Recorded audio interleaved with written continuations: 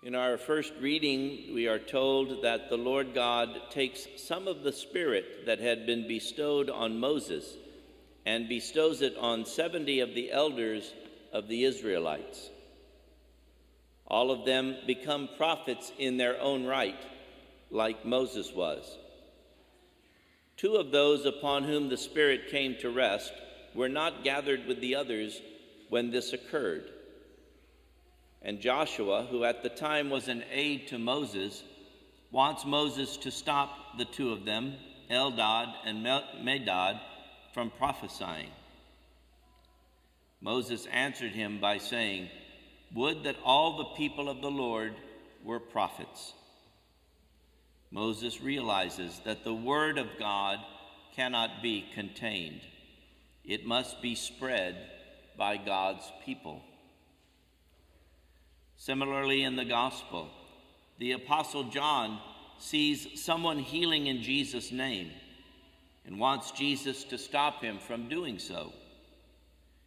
Jesus answered that he will not be stopped because, as Jesus says, whoever is not against us is for us. And so Jesus is saying essentially the same thing. The Christian message will not be contained.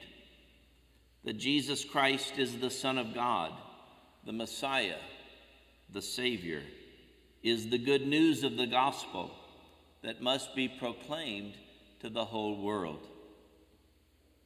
Unfortunately, it is a common failing that we have as human beings to want to keep things to ourselves. We want to be in the inner circle, no one else. We're reluctant to bring others into the community because they might bring change or new ideas that we aren't sure we will like. But that cannot be the way for the Christian community, for any Christian community. We are always about expanding, inviting, welcoming. We are always challenged to change and find new ways to meet our brothers and sisters where they are in their faith. New ministry opportunities are our stock in trade. So, brothers and sisters, this is also true of our parish community of St. Angela Merici. Right now, though, we have a limitation to our future growth as a parish, as a people of God, due to the debt that we owe to the Archdiocese. We incurred that debt for the construction of this beautiful worship space and our administration building and the renovation of our parish life center for our faith formation programs. So take a moment to look around you. Look again at this beautiful church. You had the vision to build this beautiful church. And in many ways, we have been extremely fortunate that your vision came to fruition so quickly. It might have been otherwise. If the Cardinal and the Archdiocese had not shared your vision, we would not have had the funds to begin construction so quickly. And if we had been delayed in our construction, we could have experienced numerous setbacks from the various storms that have come through in the last 4 years, or from the outbreak of the COVID pandemic. These also could have led to incredible construction cost increases due to material and labor shortages. We could owe perhaps triple or double what we owe now. And we have had the luxury of enjoying our beautiful spaces, while at the same time paying down on the debt we owe the Archdiocese for them. And I should say, the Archdiocese has been very understanding of us during the time of the pandemic. Let me be very clear about something, because some people have a misconception of the way the church works. They believe that everything flows down from Rome right on through the Archdiocese to us, that the Archdiocese provides everything to a parish free of charge, and that is not the case. Our Archdiocese expects each of its parishes to stand on their own 2 feet, and we are now called to validate that trust that they had in us. For this reason, we are beginning a capital campaign entitled Built on Faith, Growing Together as One. Our goal is 3.7 million, but I believe we can exceed that. It will be a 4-year campaign, and we have historically raised more than $1 million per year for our building needs. I also say this because you have always stepped up where there was a need. Several weeks ago, I asked for help with our faith formation programs. We needed catechists. By the end of that week, we had all slots filled and a few catechists to spare. If we reach our goal, we can knock down our debt by a significant amount. We have already cut down our debt by half. The cost of all the construction projects was 16 million, and it is already down to 8. And we may be able to cut it by half again. And you may ask, well, why do we need to do that? The answer is simple: so that we may continue the mission we have been given. The mission is the same as it was in the time of Jesus and in the time of Moses. It is to bring people to God.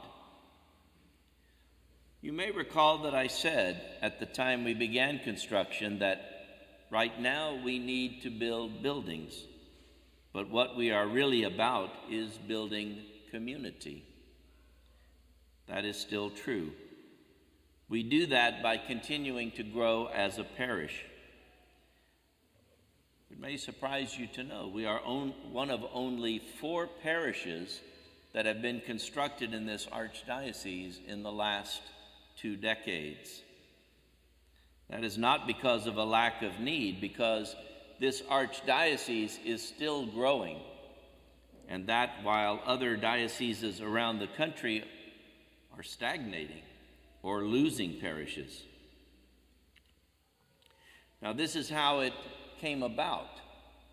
Sometime in the year 2000 or thereabouts, Archbishop Fiorenza gathered with his presbyteral council, the council of priests that advise him, and he asked the question, where do we most need a parish? And everyone pointed to the map to Siena in Missouri City, us. And they said, there is where we need a parish. Okay, maybe it didn't literally happen that way, but the idea is certainly the same. Together, the cardinal followed Bishop Fiorenza's suggestion, but they gathered and they said, this is where our diocese is growing the fastest, and that's where we need a parish. So, brothers and sisters, it would be easy to rest on our laurels and say, well, we've done enough, but we can't. You know, when a person becomes insulated, isolated, they die, spiritually, if not physically. And the same can happen to a parish. We could look at all of this and say, look at what we have accomplished. Let's keep it to ourselves. But we can't do that. In fact, I'd like you to do me a favor. Close your eyes for a moment. Close your eyes, and I want you to picture a child. Not any particular child, just a child's face. That child is the future. It is a child that will be baptized here, that will make their first reconciliation and first communion here. They'll be confirmed here, and maybe even celebrate their wedding here. Then they will bring their child here for baptism, and the cycle will start all over again. That child that you are picturing, that child may be here now, or that child may be a future child who comes because we grow and expand and continue the mission. Now, what better investment is there than that child? Keep your eyes closed or close them again. I want you to picture this. St. James in our second reading today reminds us of the fleeting nature of wealth and possession. That wonderful, practical apostle says, "Your wealth has rotted away, clothes have become moth-eaten, your gold and silver has corroded, and that corrosion will be a testimony against you." You know, that is exactly what happens when you hoard. Hoarding is just another way of becoming insular and isolated. So now you have two pictures in your mind. The picture of that child, happy, smiling, receiving the grace of the sacraments, and the picture St. James gave us, rusty, corroded metal. Of course, today it could be bank accounts or whatever, but it's the same principle. I, for one, would much rather have the picture of that child than of all that money just standing there. You can open your eyes now. So here's what we are about today. We're kicking off our campaign today, and what we need right now as part of our effort are volunteers to help with various aspects of the campaign. We already have a strong leadership committee in place, but we need your help. I'd like to encourage everyone to volunteer time or talent to the campaign. You can help us by helping out with the campaign receptions that we're going to have, by being part of our mailing team, making phone calls, making follow-up contacts with fellow parishioners, inviting them to the receptions. The receptions will be where we will give all the information, where we will make the appeal. So again, we need help in making all of that a success. So I'm going to ask you to look in your pews. You'll find some cards there and some pencils. These volunteer cards are the way you can volunteer to help us. Please take one now. If you believe you can help us today and can make that decision, we ask you to print your name, address, phone number, and email on the card, and then check any boxes that you are willing to volunteer for. So as you're looking at those, you can fill them out right here and now. What we're going to do is collect all of them that have been filled out at collection time. Just put them in the collection basket. We do appreciate that. Now, if you had agreed to help us out for this campaign way back in 2020, when we were going to begin it and then had to shut it all down because of COVID, we would ask you to fill out a card once again, reminding us that you are wanting to help us out with the campaign. So please, if you would, fill out a new card. There are no special qualifications to help with any of this. Just a willingness to commit a small amount of your time to help us reach our goal. Now, I read in our brochure that will be going out to all the parish shortly that the campaign will be a fun and rewarding experience. And yes, I was skeptical like you. So I went directly to the campaign director that we hired from Guidance and Giving, and I said, "Are those words true? Will this be a fun and rewarding campaign?" And he was nodding very vigorously, yes, yes, yes, it will be a fun and rewarding campaign. I believe him. I believe him because I saw some of the names they were giving to the receptions, like Taco Tuesday, Pasta with the Fathers, Pasta with Padre, a Wine Down Friday, so we're going to have with a W-I-N-E, all that kind of stuff. So all of this sounds like it will be very fun. And I know that so far that's been the case, so I think it will be true for the rest of the campaign. So if you're filling out those cards, in the coming weeks you will be provided information about the campaign and the many means that we will be inviting other families, every family, to attend a campaign reception where we will formally present our ideas and our plans and make our appeal. And as I say, if you sign up today, you can drop that in the collection basket. But if not, you can go online and there'll be a card to fill out there, or you may fill it out during the week, bring it to Mass next weekend, and place it in the collection basket. So brothers and sisters, I know you will step forward on this, as you always have.